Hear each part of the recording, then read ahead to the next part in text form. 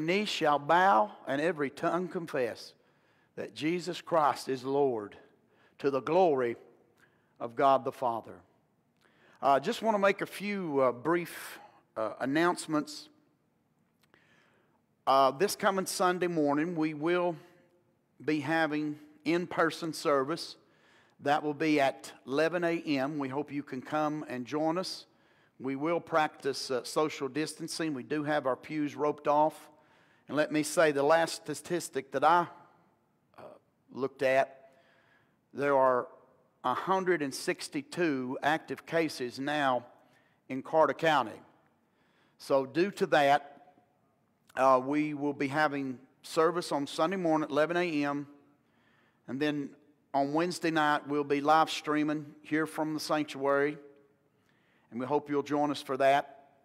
And what we're going to do, we're going to keep our eyes on and monitor this coronavirus. And all this is subject to change. I just want you to know that. And your safety is our top priority. I'm hoping real soon we'll be able to get back and have all of our regular services. I want to thank everyone for your patience. And if you want to send the Lord's tithes, if you can't be here on Sunday morning, that is Milligan Free Will Baptist Church, Post Office Box 113, Milligan College, Tennessee, and 37682. So I hope you got that down. And at this time, let's go to the Lord in prayer and let's ask His blessing over our study tonight in Hebrews chapter 13. Heavenly Father, in Jesus' name we thank you and we praise you, Lord, for this day. This is the day the Lord hath made. We will rejoice and be glad in it. More than anything, Lord, we thank you for redeeming us from our sins through the shedding of your precious holy blood on Calvary's cross. And we know, Lord, by your stripes we are healed. Tonight, God, we just ask that your healing will travel to these places, Lord, to these individuals that are sick, that you'd lay your healing hand upon them. Touch Brother Lawrence, Lord, and Sister Mary, Brother Ken, Sister Marianne. And Lord, we ask that you'd touch Brother Benjamin Tallman. Lord, that they'll be able to get rid of this fluid that's on his lungs. And Lord, we just claim total healing for Benji. We love you. We praise you. Now, God, we ask that you will anoint our lips of clay with the Holy Spirit as we look into your word tonight. Lord, help us rightly divide it. May it be a blessing and encouragement to your people. And if there's anyone that's lost that's watching this, Lord, I ask that the sweet Holy Ghost will convict them of their sins and draw them to Jesus. Lord, just get glory out of our lives and we'll praise you. Help me remember what I've studied. In Jesus' name, amen.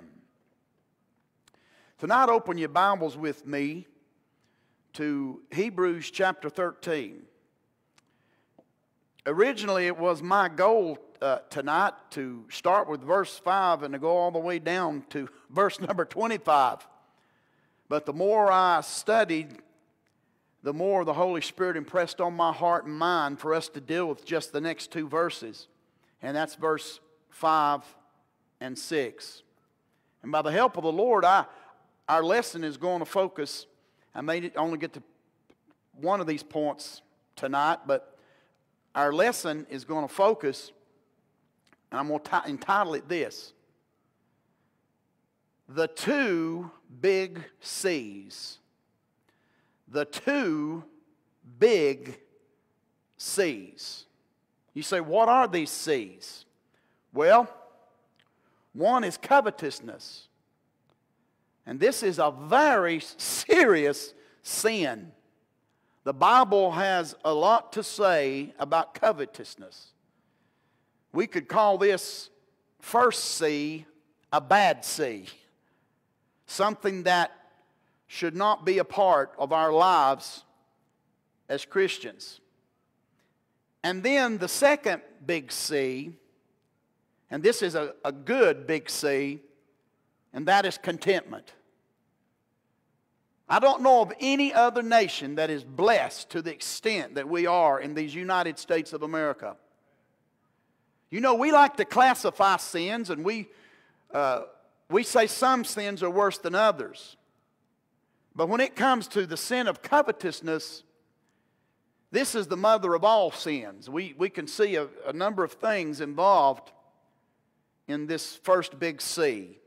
So I'm going to read verses 5 and 6, and then we're going to go forward with our study. The word of the Lord. Let your conversation be without covetousness, and be content, get this, and be content with such things as ye have. For he hath said, this should be enough for us, beloved. God speaking here. For he hath said, I will never leave thee, nor forsake thee. So that we may boldly say, the Lord is my helper, and I will not fear what man shall do unto me. We know in this chapter, the author makes a practical application of the theme of the epistle, having set before us at length the amazing grace of God toward His believing people by the provision that He's made for us in our Lord Jesus Christ, which is our mediator and the surety of the covenant, having shown that they now have in Christ the substance of all that was shadowed forth in the ceremonial law, the tabernacle, and also the priesthood of Israel. We now have pressed upon us the responsibilities and the obligations which devolve upon those who are the favored recipients of those spiritual blessings. We know in the first 4 verses we're encouraged to let brotherly love continue. We're also taught to be hospitable and to take care of those that need help. Jesus, remember, said, inasmuch as you've done it unto the least of these, your brethren, you've also done it unto me. And remember, they said, well, Lord, when saw we you naked and you needed clothing? When saw we you were sick and you needed help, or you were in prison and we visited you? And that's when Jesus said, for as much as you've done it unto the least of these, your brethren, you've also done it unto me. Because we have the love of God in our hearts, we ought to love one another, even as God, for Christ's sake, has loved us and has forgiven us. Every opportunity that the Lord gives us, we should take advantage of that. And we should not forget to help those that are in bonds, or those that are incarcerated, those that are in prison, as bound with them. We read in verse 3, and them which suffer adversity, those that's being persecuted because of their faith. Let's not forget them. And then in verse 4, and this is what we dealt with last Wednesday night, we looked at the sanctity of marriage, that the bed is undefiled, and God has ordained that one man be united to one woman in holy matrimony. God was the one that instituted marriage. Therefore, anything outside of marriage between one man and one woman is forbidden in the Bible. Therefore shall a man leave his father and mother, and cleave unto his wife, and the two, or the twain, shall be one flesh.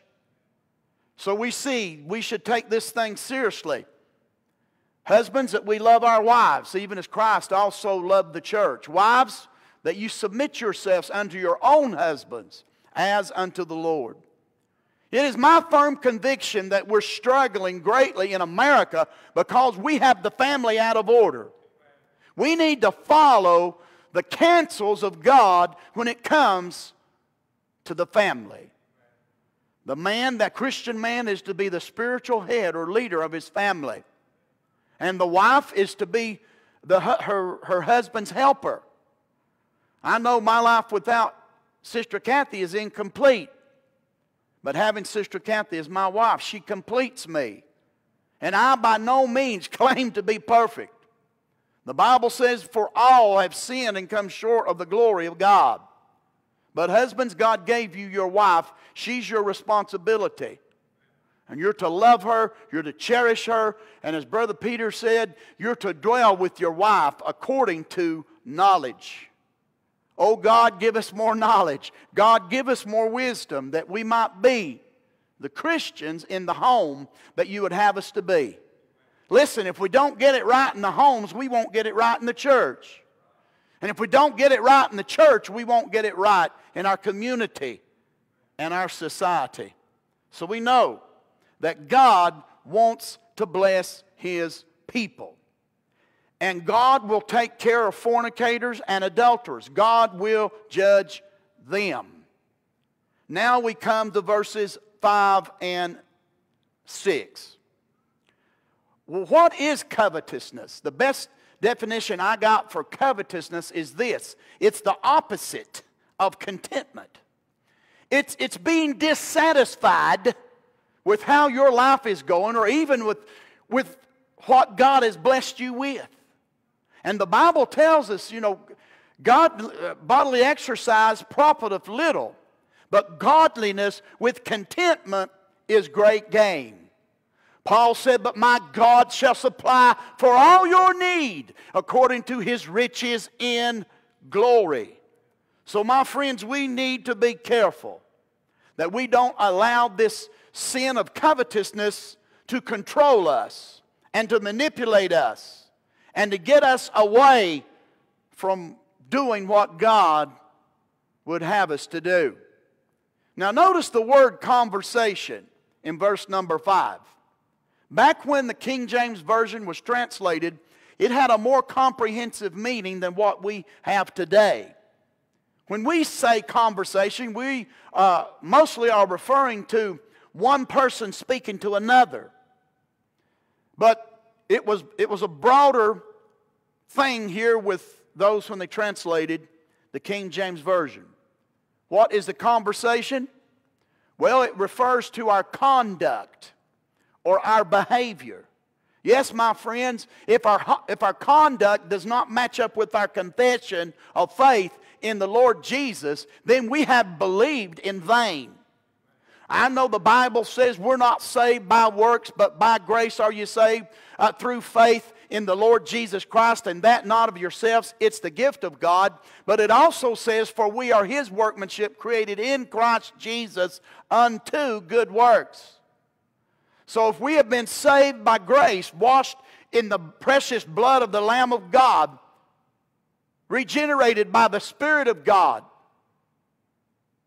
you and I, our life, or the way we conduct ourselves, should reflect the faith that we exercise in the Lord Jesus Christ.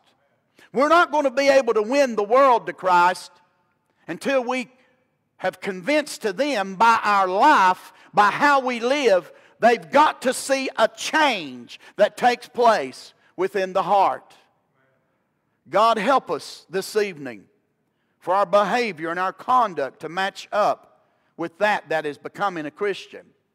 I'm reminded of what Brother John said in his little epistle. And he said, if we abide in Christ, we also ought to walk even as He walked. You say, oh, preacher, how can I walk like Jesus walked? How can I live like Jesus lived?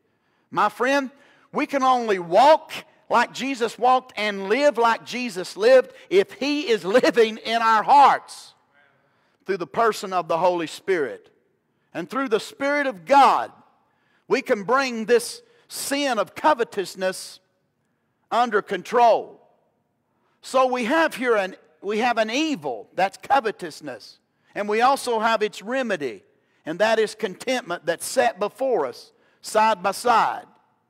And so, what we need to do is we need to make sure that our conduct is not with covetousness. Now this word covetousness, you might want to write this down. It literally has the meaning of lover of silver. And the Bible has told us, for the love of money is the root of all evil. God wants us to be free of this sin of covetousness. We know that having riches doesn't send your soul to hell.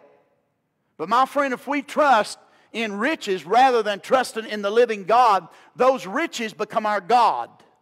And they replace the Lord Jesus Christ. And that is definitely not a good thing. We know when Paul talks to Timothy about the qualifications of a bishop, he says these words, not given to wine, no striker, not greedy of filthy lucre, but patient, not a brawler. And then he adds these words, not covetous. Yes, the Bible is very clear when it comes to the sin of covetousness. I want you to open up your Bibles and turn with me to Exodus. Exodus chapter 20. Exodus chapter 20. And I want to read verse 17.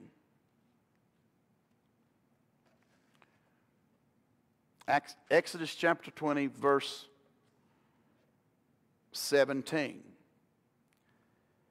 Thou shalt not covet thy neighbor's house.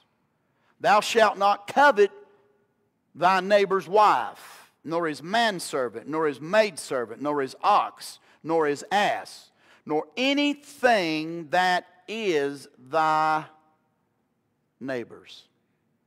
Well, what's the Lord saying here? What belongs to you, you need to take care of it.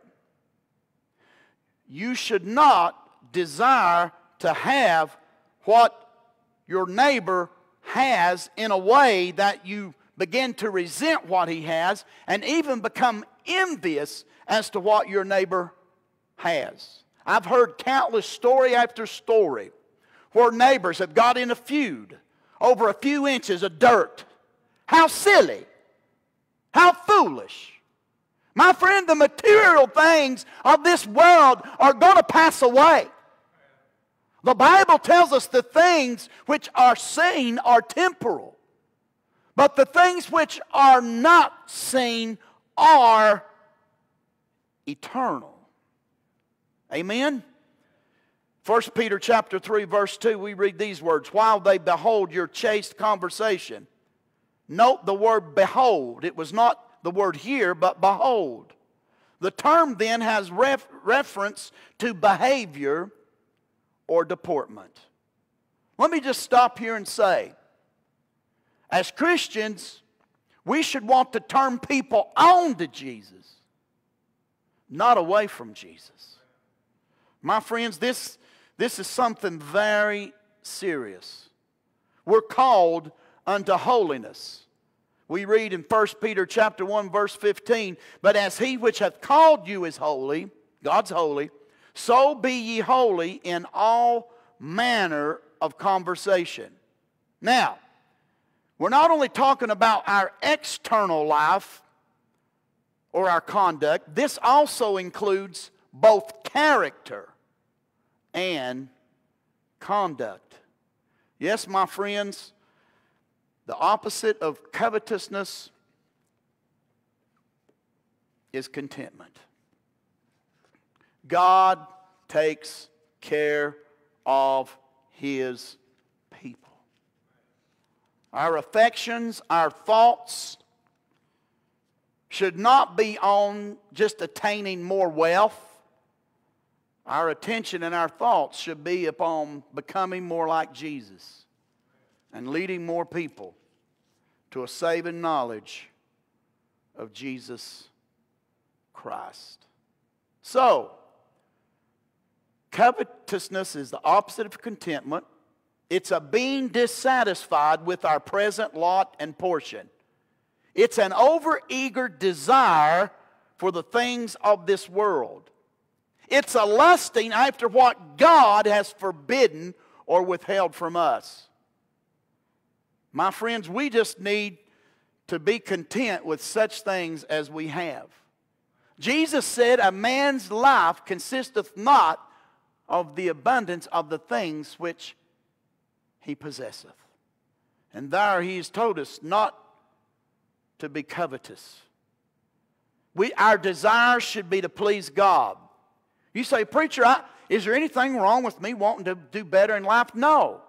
Is there anything wrong with me for providing for my family and want my family to have it better than I did? No. But friend, when we take it to its extreme and we put it in front of the Lord, that's when it becomes an idol. That's when it has the potential or the influence to pull us away from God. The Bible is full of examples of people who coveted things or desired things that they were not supposed to have. I think of Elisha's servant, Gehazi. You remember Naaman had been told by a little maiden that there was a prophet of God in Israel, that if he would go there, Naaman was a leper. He said, if you can get to Israel and get to the man of God, Elisha, I know he'll heal you. But we know that story, how Elisha had told him to go dip, I believe it was 5 times or 7 times. I believe it's 7 times. Dip 7 times in the River Jordan. And old Naaman got upset about it. He said, there are better, cleaner rivers over where I'm from. But I thought the man of God would come and strike me or something or speak a word over me. See, that's our problem many times. We have it built into our minds and our thoughts how God's got to work and how God's got to move. Listen, friend, God is sovereign. God is a ruler over the universe. I'm glad He's my Father. But listen, there are matters you and I have no control over. But God can move in an instance. Better be careful what you ask God for. He might just give it to you, and you might later regret that. What are you saying, preacher? Well, we know when the children of Israel lusted in the wilderness, the Bible said the Lord gave unto them what they wanted, but He sent leanness into their souls. They got what they wanted, but they lost what they had. We can go all the way back to the Garden of Eden. The fall of Adam and Eve. They lusted after, or they coveted after, that which God had forbidden. And we know that was the tree of knowledge of good and evil. And you'll recall how the devil tried to convince through the serpent Eve that God was withholding something that was good from her. What did the enemy do? The enemy tried to cast a doubt in Eve's mind. Well, maybe this isn't such a bad thing. No, my friend, we need to look at sin the same way God looks at sin. Sin has split many of a home. It's wrecked many of a marriage that's ended in divorce. It's left boys and girls starving to death for food and love from a drunkard father or a drunkard mother. God, help us tonight to realize that there are a lot of things in this old world we think we have to have, we don't really have to have. But I love what in Lamentations Brother Jeremiah said. He said, the Lord is my portion. Therefore will I hope in Him. My friend, where's your hope at? Who's your hope in? Who is your faith resting in? I hope it's resting in Jesus Christ. What are you living for? To make more money? Or are you living for the glory of God? And if God blesses you and prospers you, you're not just to use that on yourself and yes, provide for your family, but we're to pay the Lord's tithes and we're to give an offering on top of that and we're to help as many people as we can, possibly, with the blessings that God sends our way. Remember Balaam in the Bible. The Bible tells us his downfall was that he loved the wages of unrighteousness. It attracted him. It allured him. Remember Achan. He saw the Babylonian garment. He saw the gold. And we know that he coveted after it or he desired it. And thus he took it to himself. He dug a hole in his tent and hid what he had stolen, what God had forbidden him. Well, what happened to Achan? His sin found him out. But not only was Achan affected, the Bible tells us that not only was he stoned to death, but all of his family. I cannot emphasize this enough tonight. If you're not living in the will of God, brother, you need to repent. You need to ask Jesus to forgive you of your sins. And you need to be the godly, holy man in your home that your wife needs to look up to, that your children need to look up to. And I say, God help us. I'm afraid there are many in this country, and I'm just not talking about the wealthy people. It affects those in poverty too. And there is this dangerous movement going on right now. And the underlying teachings of it is this. What you have, you don't need to have it because you didn't get it rightly. And therefore what you have, I have a right or I have access to that. And it doesn't matter what you say or what you do. My friend, that is communism. That is socialism. We don't need more government on us. We need more of Jesus on us. We need to make up our mind like Elijah. When we know the prophets of Baal and the prophets of the grove, there was a challenge between them. And he said, let the God be the God of Israel who answereth by fire. But I'm particularly thinking about the statement that he said. Have to make your choice. How long halt ye between two opinions?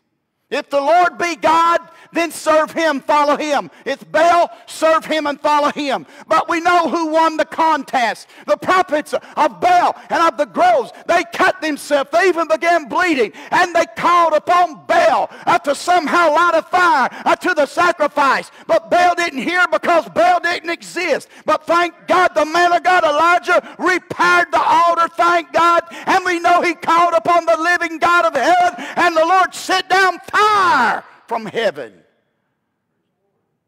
And it consumed the sacrifice, and it even licked up the water that he had poured around the trenches. My friend, our God is real. Our God deserves our all. He deserves our best, not our leftovers. I'm afraid too many are serving God at their own convenience. My friend, it will cost you convenience to serve God. But when you come to the end of your life, you will not regret anything you've done for the cause of Christ and the church. Preacher, I thought we was going to have a Bible study tonight. Seems to me like you're preaching. That's all right.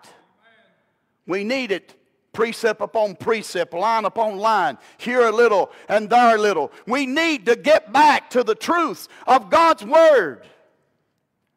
I'm thinking of evil Ahab, which coveted after Naboth's vineyard. The vineyard belongs to Naboth. It was his inheritance. But Ahab wanted it. He even offered Naboth money for it. And Naboth said, hey, this is my inheritance. It's not for sale. And he went like a crybaby to wicked Jezebel to the palace. And you know what that evil, wicked woman did? His wife, she convinced him. She said, well, you're the king. And she developed a plan and a scheme, ultimately for Ahab to get what didn't rightfully belong to him. He ended up having Naboth killed, falsely accused, and he went to possess the land. But not too long after that, the man of God came and confronted him and told him, listen, this does not belong to you. And the same dogs that licked up the blood of Naboth, they're going to lick up your blood too. My friend, sin carries a heavy price tag with it. It's not worth it. But I want you to know tonight, living for Jesus is worth it. Praising God is worth it. Winning lost souls to Jesus Christ for salvation is worth it. Remember Ananias and Sapphira in the Bible. You know, it was within their power. There was nothing wrong if they would have been honest with what they had. They sold the land, but they were pretending that they were giving it all to the work of the Lord. And if they had come before the man of God and said, we've decided and we've prayed and God wants us to give this portion, that would have been all right. And of course the man of God, Peter, faced him. Said, why have Satan filled your heart? Why have you lied to the Holy Ghost? And we know what happened. Ananias and Sapphira both fell over dead. My friend, this thing's much more serious than people give it credit. The Lord wants our lives to reflect His glory. So we're told we're not to desire or long for things that belong to others. All right. So he said, let your conversation, your behavior, your deportment. And let me just say this. I always got a little nervous when we got our report cards. And that one that I really took I wanted to make all A's, don't we all? But there's that deportment grade. And I have to be honest with you, I didn't always get an A or an A+. I didn't always do what was right in school. I knew that my daddy and mama, they had to sign off on the grade card. And boy, if my deportment wasn't what it ought to be, my daddy and mama corrected me. They didn't depend upon the school or the church to correct me. They correct me themselves. And Dad and Mom, if you're watching this, I want to thank you for raising us boys in a Christian home and teaching us to respect our elders, to respect what belongs to others. My, let your conversation be without covetousness. And be content with such things as ye have, for he hath said, I will never leave thee, nor forsake thee. Beloved, let's focus our lives on bringing others to Christ, on helping other Christians, encouraging them, on living such a life that it will inspire others, that it will help them, not to just live to become wealthy, but that we live to bring glory and honor to Jesus. You say, preacher, is it a sin to be wealthy? No, absolutely not. But it is a sin to trust. The Bible says, trust not in uncertain riches. Where much is given, much is required. Where little is given, little is required. We should be content. We should be satisfied with such things as ye have or you have. I love what David said. He said, I have been young, now am I old, yet have I not seen the righteous forsaken, nor his seed begging bread. But my God shall supply for all your need according to his riches and glory by Christ Jesus. Yes, my friends, godliness with contentment is great gain. Turn with me to Matthew chapter 6. Matthew chapter 6. Let's see what our Lord has to say. Matthew chapter 6.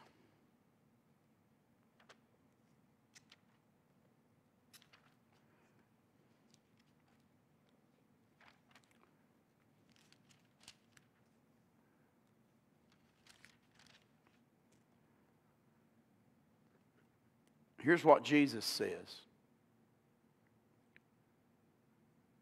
Let's go on down to about verse... Okay, let's go to verse 19. He says, lay not up for yourselves treasures upon earth, where moth and rust doth corrupt, and where thieves break through and steal. But lay up for yourselves treasures in heaven, where neither moth nor rust doth corrupt, and where thieves do not break through nor steal. For where your treasure is, where's your treasure tonight?